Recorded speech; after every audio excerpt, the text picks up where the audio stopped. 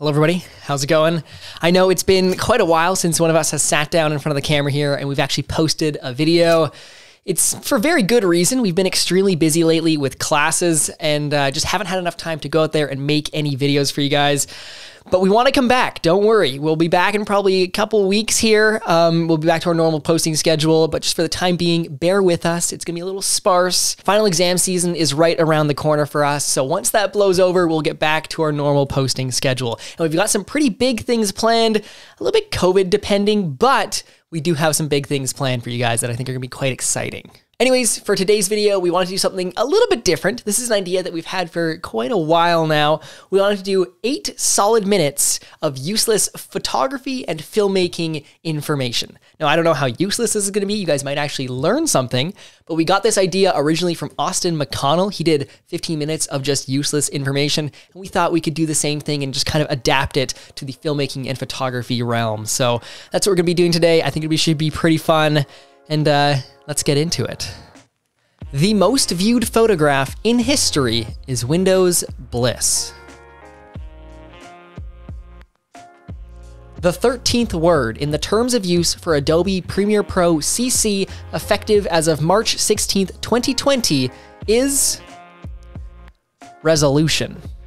The first photo of a person was actually accidental. He can be seen in the bottom right corner. It is believed he was getting his shoes cleaned, which is why he was still long enough for this photograph to be taken. Each end of a panorama are captured at different points in time.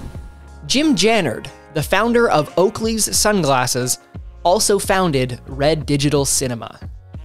That small piece of rubber on a Canon camera strap is actually used to cover the eyepiece when doing long exposure photography to prevent light leaks. The first mirrorless camera was the Lumix DMC G1, and it cost $799. It shot 12 megapixel photos, which is actually the same as the Sony A7S Mark III. Sigma lens caps are manufactured in Japan. The word long exposure in Romanian translates to expunere îndelungată. The first digital camera took 0.01 megapixel photos and recorded them to a cassette tape. A single exposure took 23 seconds and the whole camera weighed 8 pounds. The first iPhone to have a camera on it was the iPhone 3G with a whopping 3.0 megapixel sensor. And the iPhone 4 was the first iPhone to have a front-facing camera. If you shift-click the clip name in the effects control panel in Adobe After Effects, it will make a sheep sound. Also, if you hold the Alt key, then click and hold on the Help tab, then slide your cursor down to About After Effects, then Release, it will open a secret project. The battery for a GoPro Hero 7 is precisely 1,220 milliamp hours. In 1945, Kodak accidentally discovered the US government's top secret test of the first atomic bomb using their film stock. If you see this symbol on a digital camera, it represents the location of the sensor. Sony, the world leader in mirrorless camera manufacturing, owns the rights to Spider-Man. Apple released the first consumer digital camera in 1994. It was called the QuickTake 100. The consumer drone manufacturer DJI owns a majority stake in the Swedish camera company Hasselblad. The most expensive lens on the B&H website is the Fujinon 14.5 to 45mm T2.0 Premier PL zoom lens with a price of $99,000 US. Peter Jackson used 30 Red Epic cameras to film The Hobbit. This end of the cable that connects to most external hard drives is called a micro B male connection. The B and the H for the popular camera store B&H Photo Video stands for Bleemy and Herman. There are more than 95 million photos uploaded to Instagram every single day. The instant camera brand Polaroid declared bankruptcy in 2001.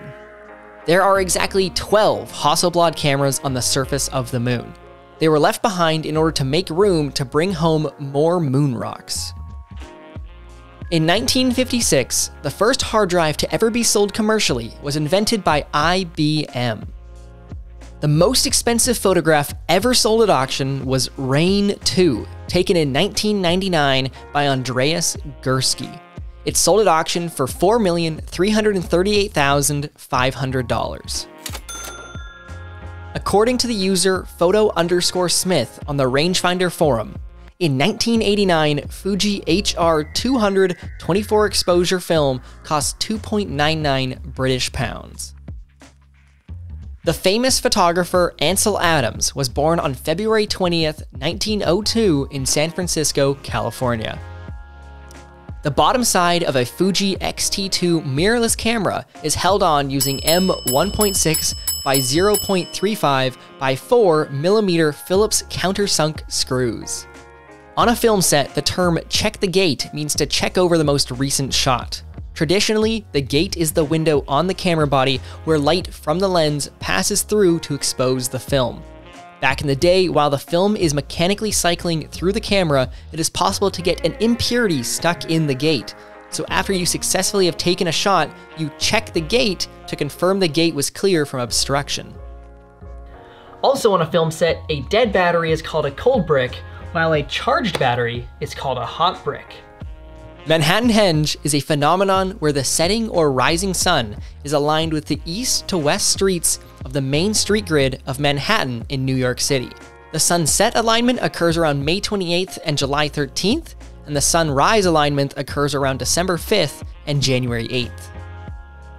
A slang term for a tripod is a stick. Moraine Lake, located in Alberta, Canada, is the most photographed lake in the world. While also in Canada, Niagara Falls in Ontario is the most photographed waterfall in the world. In 2007, 65% of Canon's revenue came from selling office supplies such as printers, copiers, and scanners rather than cameras. The symbol for the burn tool in Photoshop looks like a hand. This is because in analog film developing, the print technician would use their hand to cover parts of the photo as it was being developed in the darkroom to either brighten or darken parts of the photo. The owners of the tripod brand Manfrotto can be seen in episode 103 of Casey Neistat's vlog, which was uploaded on July 5th, 2016 at the 1 minute and 25 second mark. Hi. Okay, it's great to meet you guys. That's the Manfrotto family. They come over to me and they're like, do you use a Manfrotto tripod? On a film set, a clothespin is referred to as a C-47. Now, the origin of this is not exactly known. Some say it came from the C-47 airplane because of its versatility, and others think it just refers to the bin where they are usually kept. The hex code of the default blue used to show the selected tool in Adobe Premiere Pro CC is hashtag 2D8CEB. Adobe Photoshop was initially released on February 19th, 1990.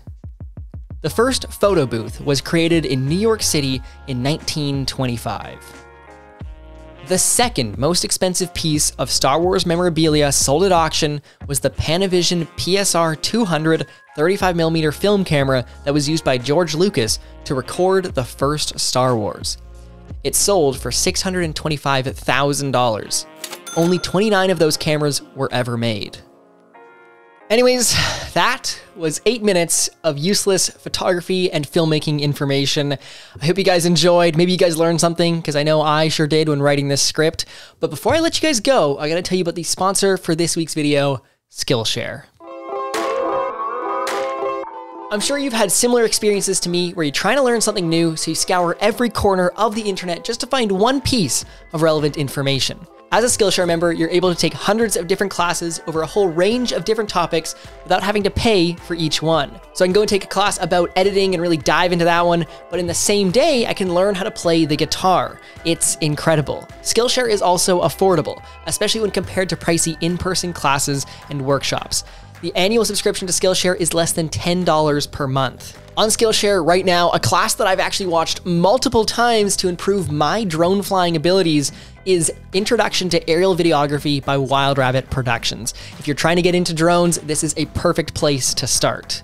Like I mentioned before, there are hundreds of different classes over a whole range of different topics, so whatever you're into, whether it's music, if it's cooking, if it's art, there's a class for you on Skillshare. The first 1,000 people to click the link in our description will get themselves 30% off an annual premium membership so they can explore their creativity. Even if you've already had a trial of Skillshare in the past, you can still take advantage of this offer to get yourself a full year of unlimited learning and creative exploration. We highly recommend it. Anyways, I hope you guys enjoyed. That's it for this week's video. If you're new here, make sure you go and follow us on Instagram up there at TMSProductions_. Also, make sure you go check out our LUTs and presets. They're gonna be linked down below. Also, there's no also. So I will see you guys when we see you guys next video.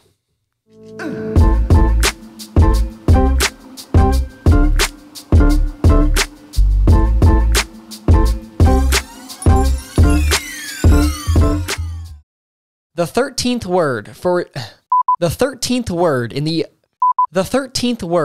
Adobe. The 13th